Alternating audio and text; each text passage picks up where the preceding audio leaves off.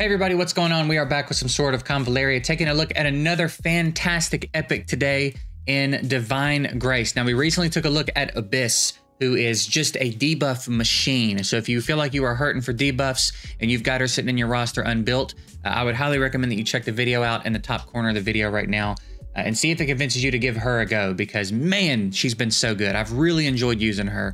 But today, the star of the show is Divine Grace. He's a ranged champ with some really cool mechanics that I want to show to you guys, because honestly, at this point, he has taken the place of my Fake Owl. If I need range for something, I'm bringing Divine Grace over Fake Owl.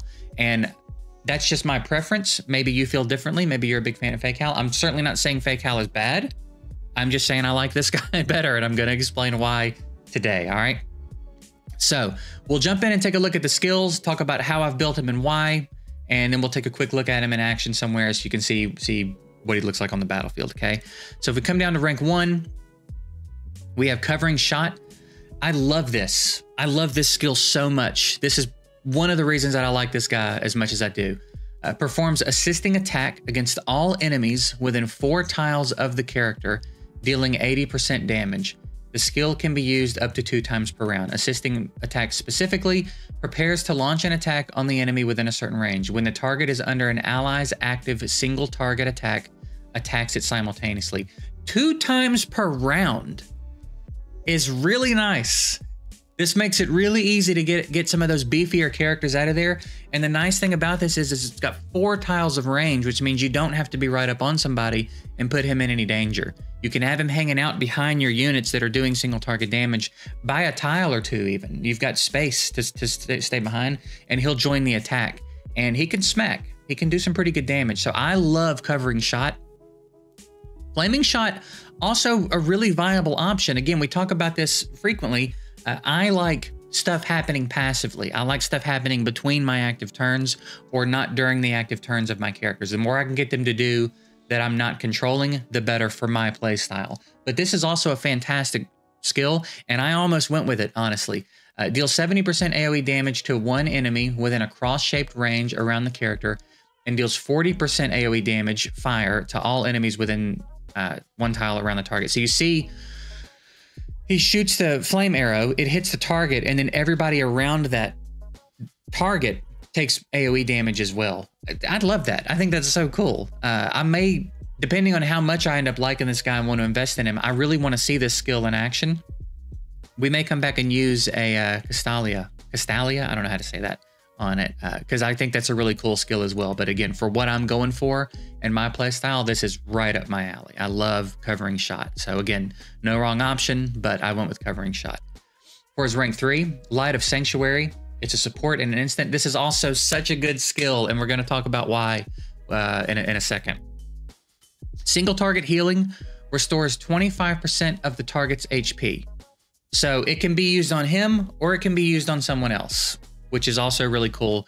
He's got a heal that he can use without wasting his turn, basically. If the target is unharmed, the effect changes, which grants increased damage to and increased magic defense to for 2 turns. So if he doesn't need the heal, he buffs himself instead.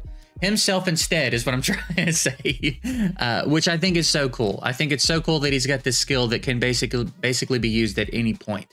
You don't have to sit on it, right? If you don't need the heal, buff yourself with it. It's so good, all right?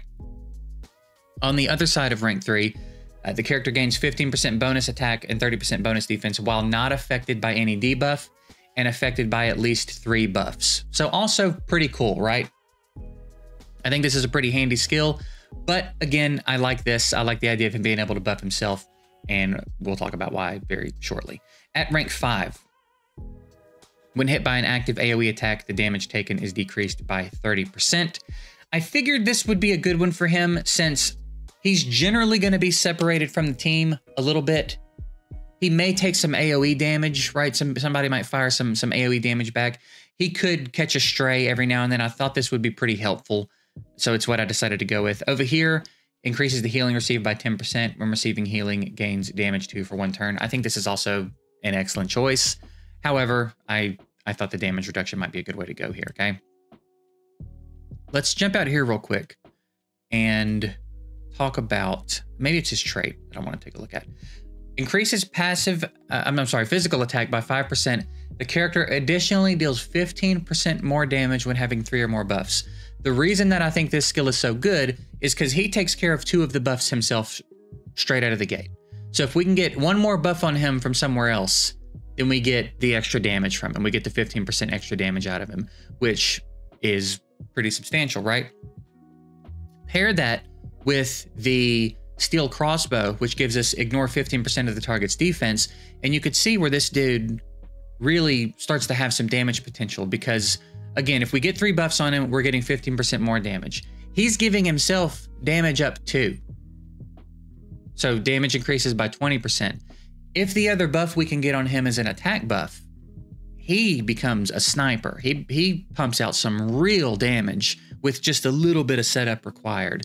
And again, he can do most of it himself if we just have to get an attack buff on him from elsewhere, but any buff helps his damage, right? So I think steel crossbow is a pretty good weapon for him. We're also fairly limited in our options right now, so I'm sure there's better options as we get better gear. But for now, this was pretty obtainable, the steel crossbow. I can also enhance it, which I might do. I might do it right now, actually. Let's do that. I must have just gotten this. I don't think I had this when I built him last night. All right, GG, more damage. For here, we took the increases physical attack by 3%. Again, I think that was a pretty good option, also fairly limited. And then over here, we just increased his crit by 15%. I think that's a pretty solid option as well, right? And eventually we'll get to the point where we're leveling these things up and getting more perks out of them. But for now, that's what we're going with. As far as the rest of his skills, for rank 7, we've got an aura, increases crit by 20% for other allies within 2 tiles around the character, and storm sniping, deals 120% damage to 1 enemy with a cross-shaped range around the character. For each tile between the character and the target, deals 10% more damage. Remember what I said about him being a sniper? This is a really cool skill. I will probably take this one when I get him to rank 7. I think this one's cool, but again, with the way that I'm using him, I'm sort of keeping his distance from the rest of the team when I can. So I don't know that this would benefit anybody super heavily for the way that I'm using him. You could very well just surround him with your units and protect him that way and move him around with your team. Certainly a viable option, but for my play style and what I want to do with him, I think sniping is going to be the way to go. And then here we improve the basic attack, deals 100% physical damage and increases crit by 15% before attacking, or increases crit damage by 15%. I'll probably take critical strike. If you get him to a point where he's got the crit rate necessary, maybe crit damage would be the way to go. I guess I'll have to see what his build is looking like when I arrive here. It'll probably be a little while before we start getting anybody to rank 9, right? But anyway, that's kind of my tentative plans for him. No wrong options though. Seems like a pretty cool tree all the way up. So let's jump in real quick. Again, just to kind of let you see what he looks like in action. We've been doing level up training. It's the best demonstration I can really give without spending a real long time doing a stage. And I don't think that's necessary. I think the whole point of these is really just to see them in action.